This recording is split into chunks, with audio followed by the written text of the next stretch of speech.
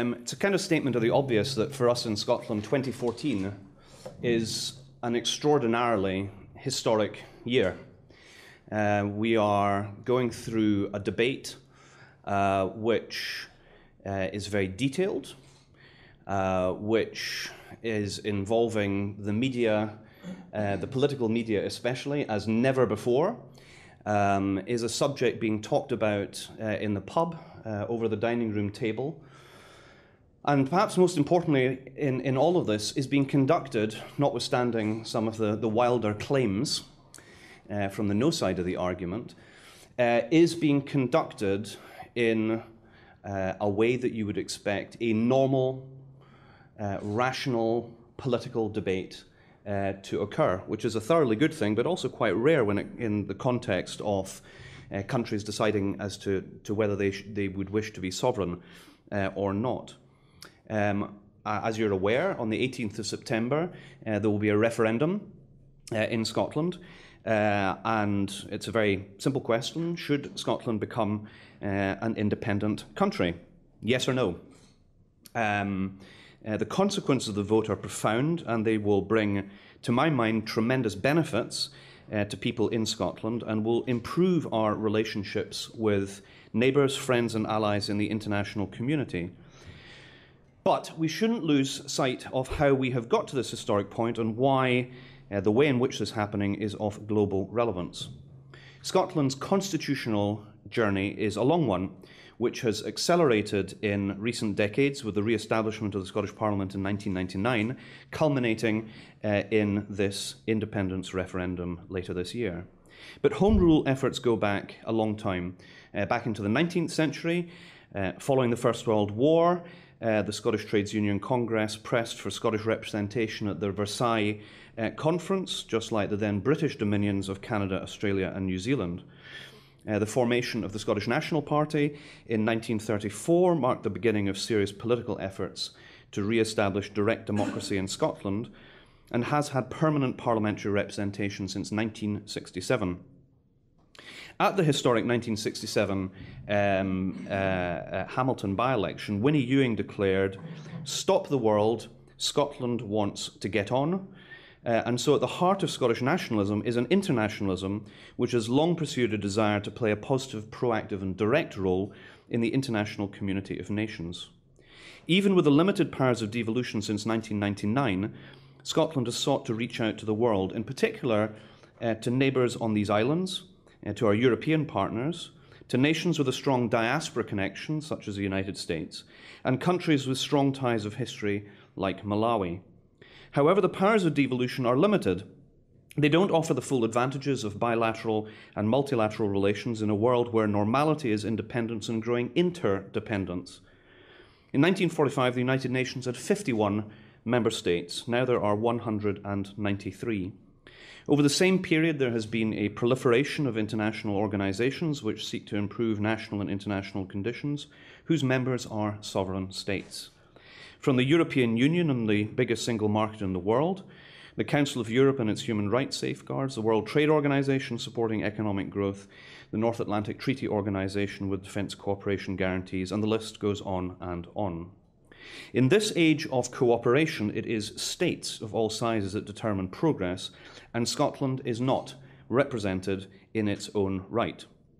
This can, and I believe will, change with a yes vote on the 18th of September 2014. In unique international circumstances, the Scottish and the United Kingdom governments have signed an agreement which charts the democratic referendum process. The Edinburgh Agreement was signed in the Scottish capital by Prime Minister David Cameron and First Minister Alex Salmond following the election of a clear majority in the Scottish Parliament in favour of an independence referendum, and supported by parliamentarians from the Scottish National Party, the Scottish Green Party and Independents. In fact, referendum legislation is also being supported by the Labour Party, the Conservative Party and the Liberal Democrats.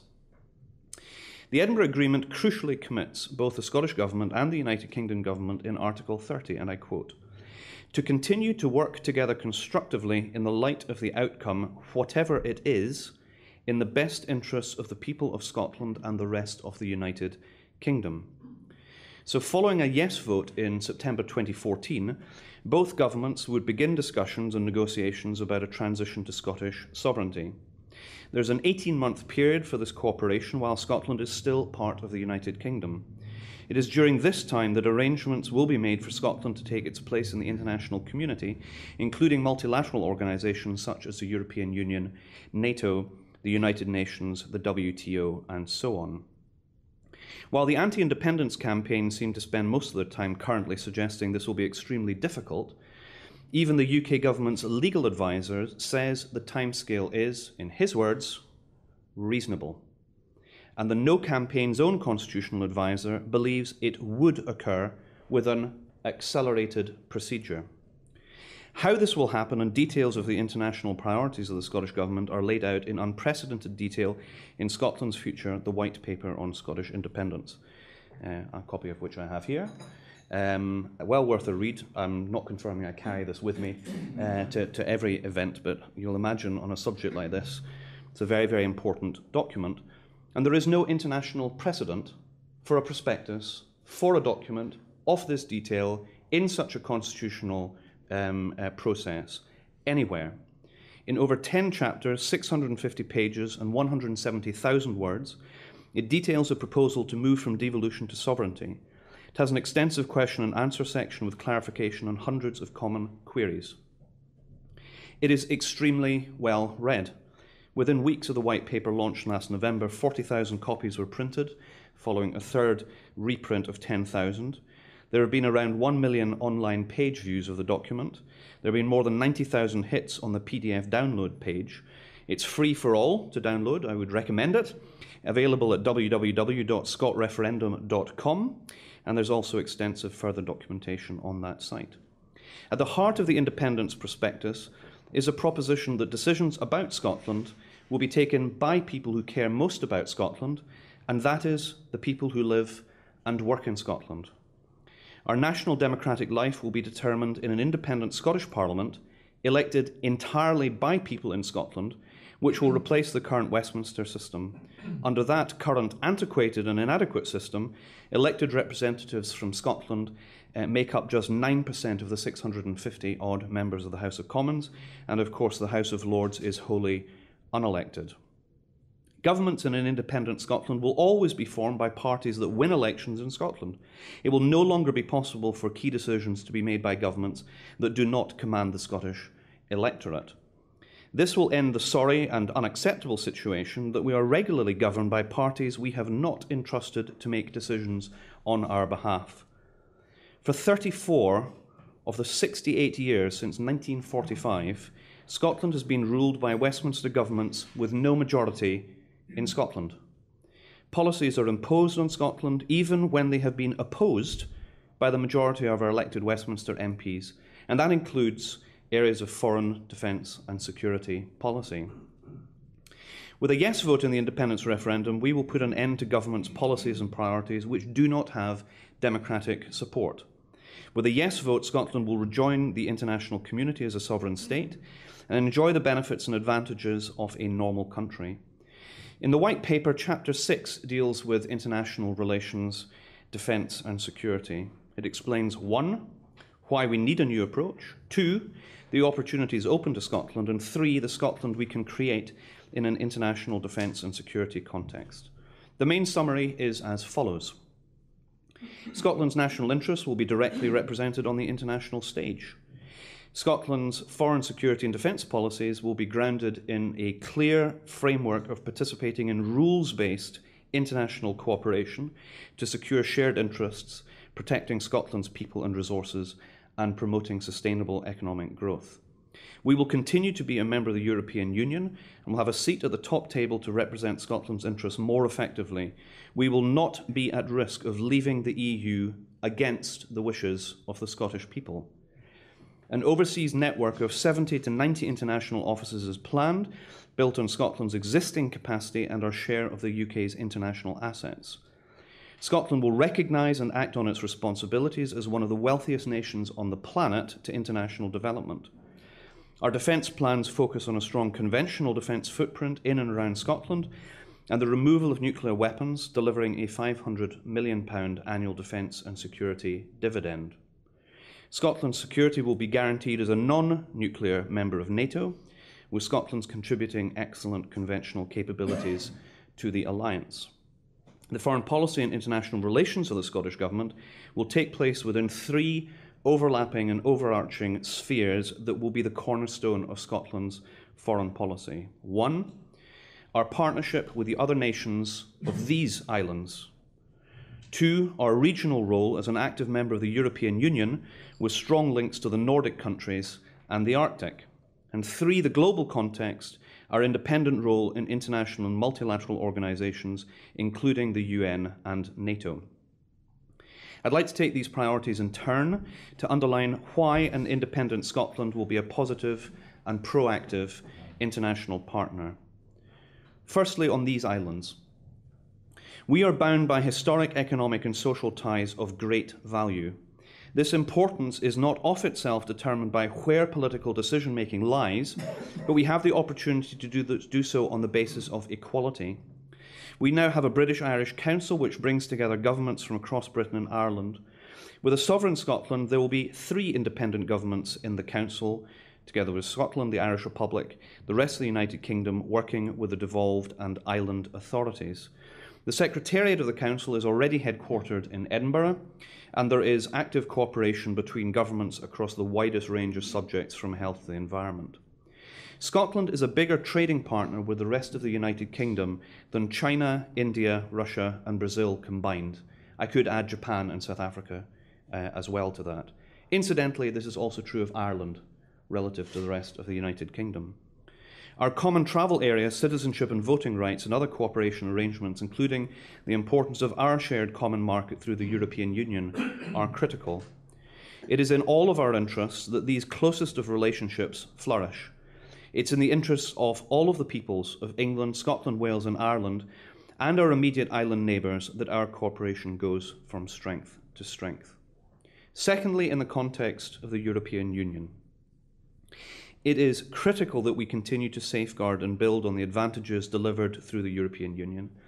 Decades of peace, economic growth, social rights, free movement of people, goods, services, capital, and cooperation in an ever-widening European Union are a massive achievement.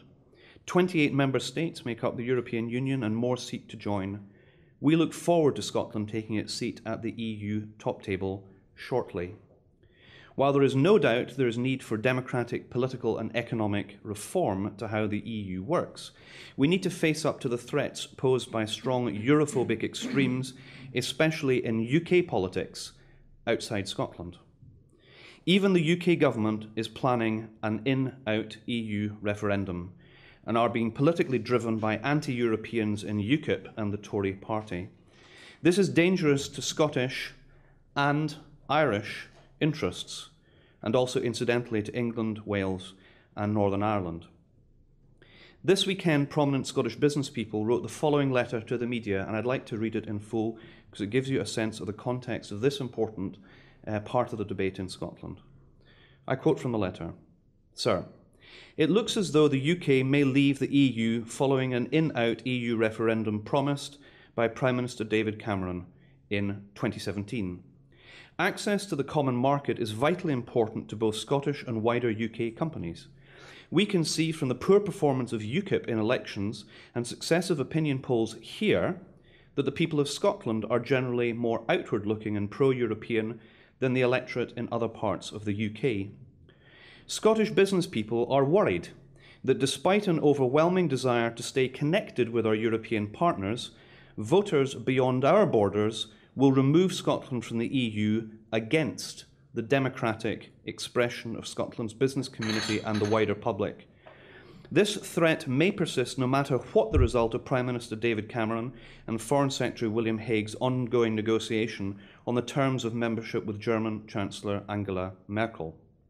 On this issue, as with many others, Westminster opinion does not represent the democratic will of all of the constituent parts of the UK.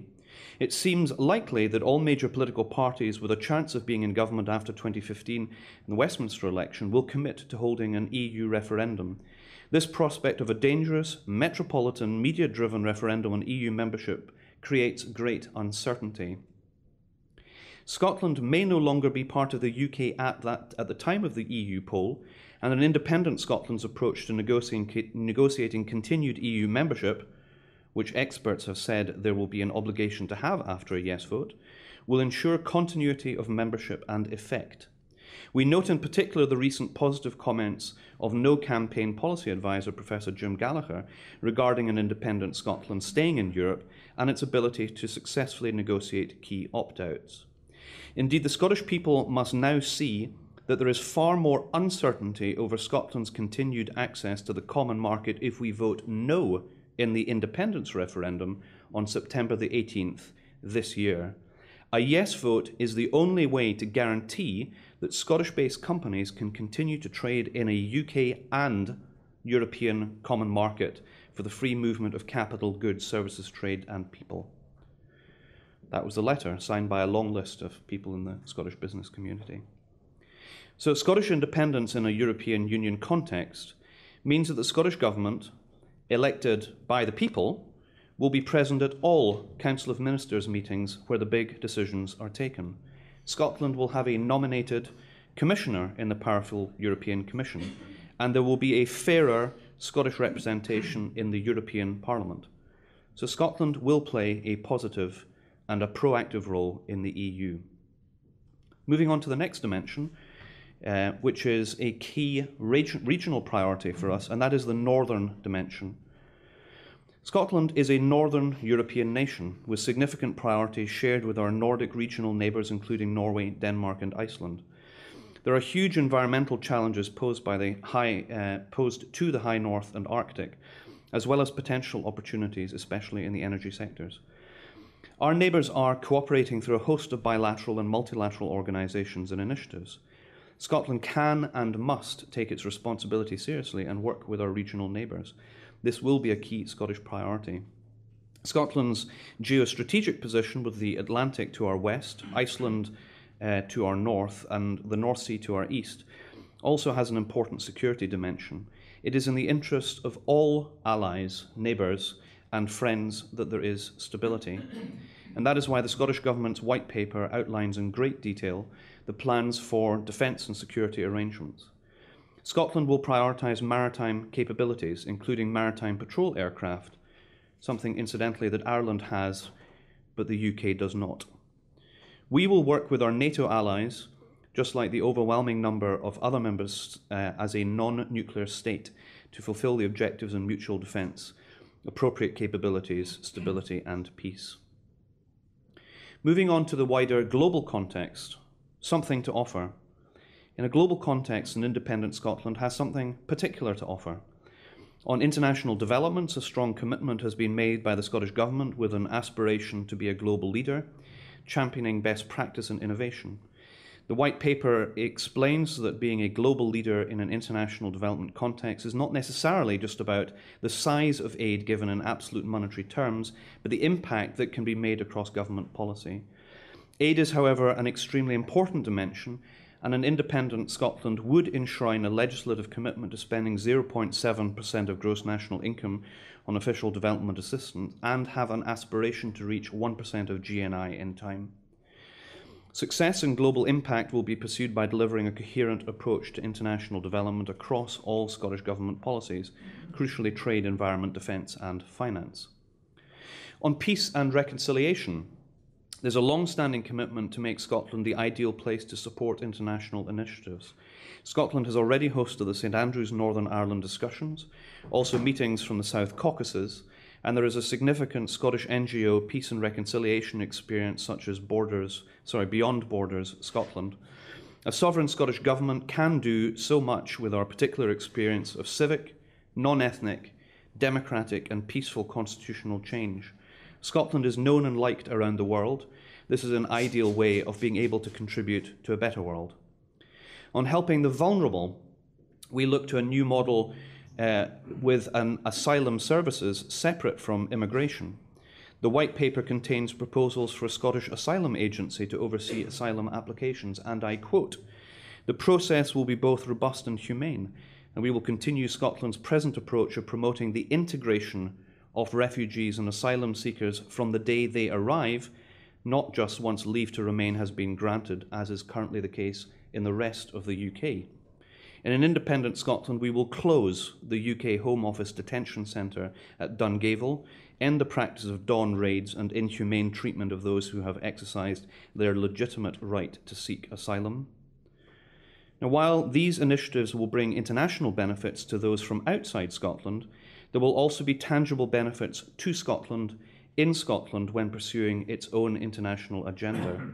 For all of those talented and committed people wanting to work in the diplomatic service, on international development, and in defence and security, there will be a full Scottish headquartered career path.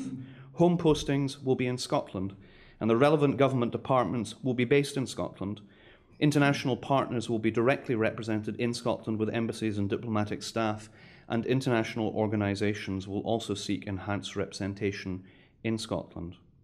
So for all of those involved in the voluntary, charitable and academic sectors in Scotland which deal with international affairs, it will be possible to work with government departments, agencies and decision makers at all levels in Scotland.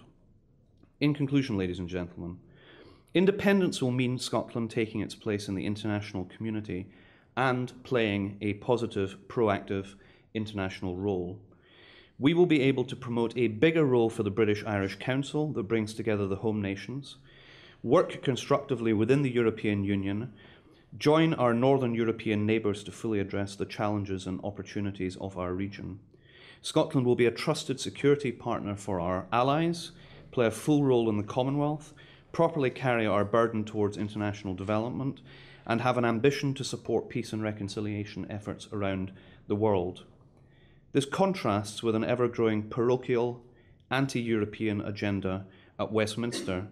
Sadly, politics at a UK level is massively influenced by the anti-immigration, Europhobic agenda of UKIP and large swathes of the Tory party. Their priorities are leaving the EU, walking away from European human rights commitments, and ignoring the opening gulf in political priorities and aspirations within Scotland.